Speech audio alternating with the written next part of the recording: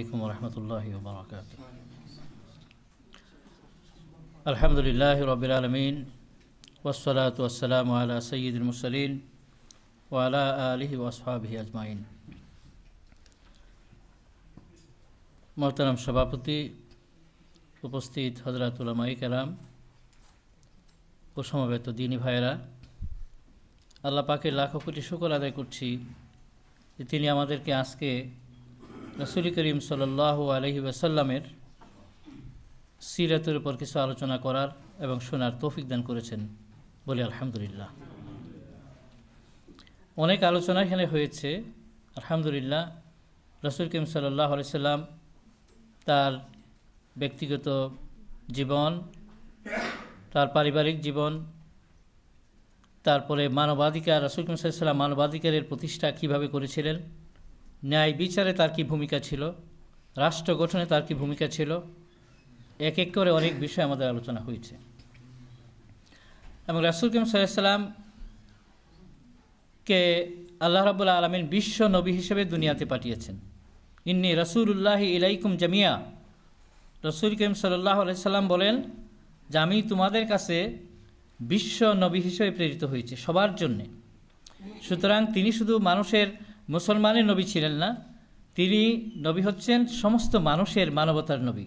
সুবহানাল্লাহ। সুতরাং ওনার ভূমিকা আলোচনা করা এক দুই কথায় সম্ভব নয়। তা আজকে এখানে যে আলোচনা হয়েছে, আমি মনে করি যে এখান থেকে আমরা এতটুকু প্রেরণা নেই, আবার নিজেদের মধ্যে সে অঙ্গীকারটা আমরা নিজেরা ঝালাই করি যে আমরা রাসূল করিম সাল্লাল্লাহু আলাইহি সাল্লামের উম্মত এবং তার সুন্নাহকে যথাযথভাবে অনুসরণ করার মধ্যেই আমাদের মুক্তি নিহিত। রাসূল করিম সাল্লাল্লাহু আলাইহি সাল্লামকে আপনি দেখেন, আল্লাহ পাক যখন হুকুম করলেন ইকরা বিসমি রাব্বিকাল্লাযী খালাক, খালাকাল ইনসানা মিন আলাক, ইকরা রাব্বুকাল আকরাম আল্লাযী আল্লামাল ইনসানা মা লাম ইয়ালাম, আল্লামাল ইনসানা মা লাম ইয়ালাম। হুজুর পাক সাল্লাল্লাহু আলাইহি ওয়াসাল্লাম সেই সময় একটি মাত্র মানুষ ছিলেন। হেরা গুহার মধ্যে হযরত জিবরাইল আলাইহিস সালাম যখন সেই আয়াত শোনালেন, তখন তিনি প্রস্তুত ছিলেন না তার জন্য। এখানে আল্লাহ রাব্বুল আলামিন হুজুর পাক সাল্লাল্লাহু আলাইহি ওয়াসাল্লামকে চারটা জিনিস এখানে দিয়েছেন। আমরা বলি যে হেরা গুহাতে শুধুমাত্র ইকরা বিসমি বলে শিক্ষার কথাই বলা হয়েছে। খেয়াল করে দেখবেন, প্রথমেই বলা হয়েছে ইকরা বিসমি রব্বিকা। স্রষ্টা তত্ত্ব আল্লাহ রাব্বুল আলামিন রাসূল করিম সাল্লাল্লাহু আলাইহি ওয়াসাল্লামের কাছে সর্বপ্রথম নাজিল করেছেন। সর্বপ্রথম চিনতে হবে আল্লাহকে, রবকে, রবের দায়িত্ব কি, এই কুল কায়নাত কিভাবে চলছে, এইটা সর্বপ্রথম রাসূল করিম সাল্লাল্লাহু আলাইহি ওয়াসাল্লামের কাছে তার নবের নামে শুরু করার কথা আল্লাহ রাব্বুল আলামিন বলেন।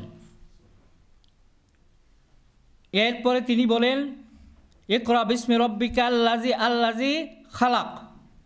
এরপরে সৃষ্টি তত্ত্ব রাসূল করিম সাল্লাল্লাহু আলাইহি ওয়াসাল্লামের কাছে তুলে ধরেছেন যে আল্লাহ এই কুল কায়নাত সৃষ্টি করেছে কে। অনেকে আজকে দেখবেন বিতর্ক করে যে কোনো স্রষ্টা নাই, এটা নেচার, এটা বিবর্তনের মাধ্যমে হয়েছে। এই জিনিসগুলোর ভিতরে আমাদেরকে প্রবেশ করতে হবে। আল্লাহ আছেন এটা শুধু বললেই হবে না, আল্লাহকে রব মানি এটা শুধু বললেই হবে না, সৃষ্টি তত্ত্ব এর ভিতরে যেতে হবে। আল্লাহ পাক এখানে ভেঙে কথা বলেন।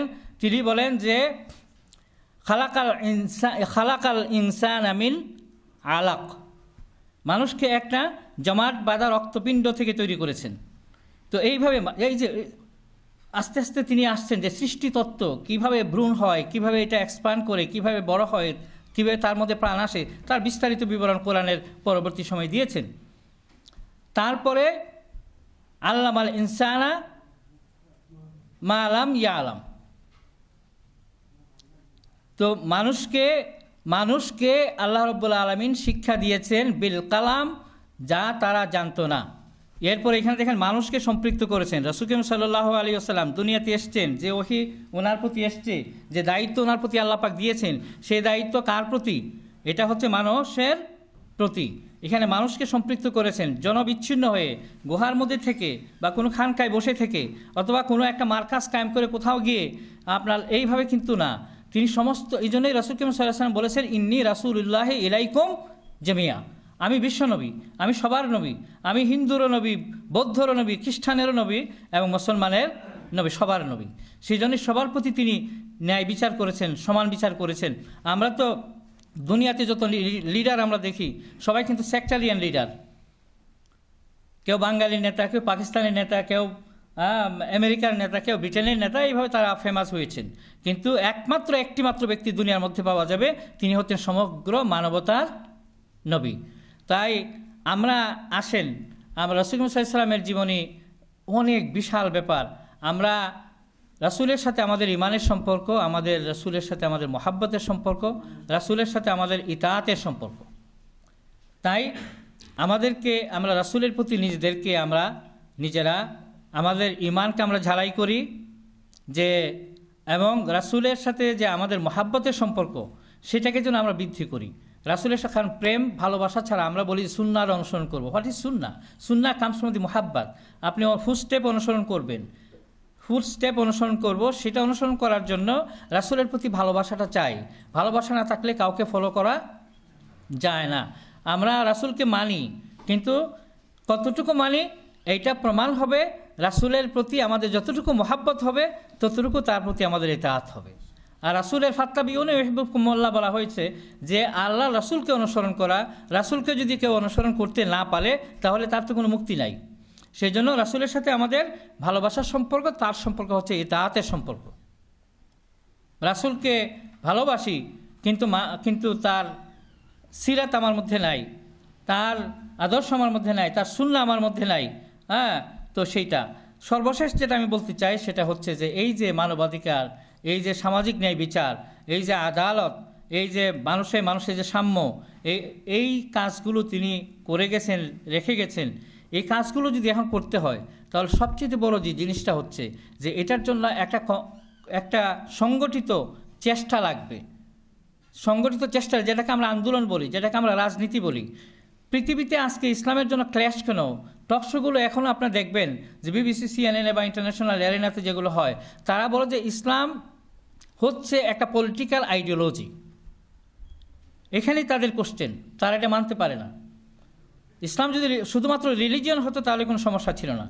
এই জন্যেই, কারণ ইসলামের মধ্যে রাষ্ট্র আছে, ইসলামের মধ্যে অর্থনীতি আছে, ইসলামের মধ্যে জনগণের অধিকারের কথা আছে, সব কিছুই। সেই জন্য ইসলাম চায় যে এই যে মানবাধিকার প্রতিষ্ঠার জন্য রাষ্ট্র প্রয়োজন, মানুষের ব্যক্তির অধিকার প্রতিষ্ঠার জন্য রাষ্ট্র প্রয়োজন, অর্থনৈতিক সাম্য প্রতিষ্ঠার জন্য রাষ্ট্রের প্রয়োজন। ঠিক প্রত্যেকটা জিনিস, মানুষের জীবনের নিরাপত্তা বিধানের জন্য রাষ্ট্র প্রয়োজন, রাষ্ট্রশক্তি প্রয়োজন। তো সেইটা জন্যে আন্দোলন করা, যেটা আমরা বলে থাকি যে সেই শক্তিটা আমাদেরকে অর্জন করতে হবে। খিলাফা আলা মিনহাজিন নবুওয়া, ইসলামের রাষ্ট্রশক্তি যেটা, সেটাকে কায়েম করতে হবে এবং তার জন্য আমাদেরকে সংগ্রাম এবং আন্দোলন করতে হবে। এবং তার আগে যেটা আমাদের প্রচেষ্টা, সেটা আমরা আমাদের ব্যক্তি জীবনে আমরা আল্লাহ রসুলের যে সুন্নাত এবং সিরাত, সেটা যেন আমাদের জীবনের মধ্যে আসে, আমরা চেষ্টা করি। আল্লাহ পাক আমাদের সবাইকে তৌফিক দিন। আজকের এই সংক্ষিপ্ত আলোচনা সভা এটাকে কবুল করেন এবং এটাকে আমাদের জন্য নাজাতের জরিয়া বানিয়ে দেন। ওমা আলাইনা ইল্লাল বালাগ। আসসালামু আলাইকুম ওয়া রাহমাতুল্লাহি ওয়া বারাকাতুহু। জাযাকাল্লাহু খাইরা। আজকের প্রধান অতিথি থেকে সম্মানিত বারা, আমরা সময়ের সংক্ষিপ্ততা থাকার কারণে আমাদের অনেক দায়িত্বশীল ভাইকে, যুক্তরাজ্য খেলাফত মিশনের সম্মানিত সহকারী সেক্রেটারি আব্দুল করিম ওয়াহেদ ভাই,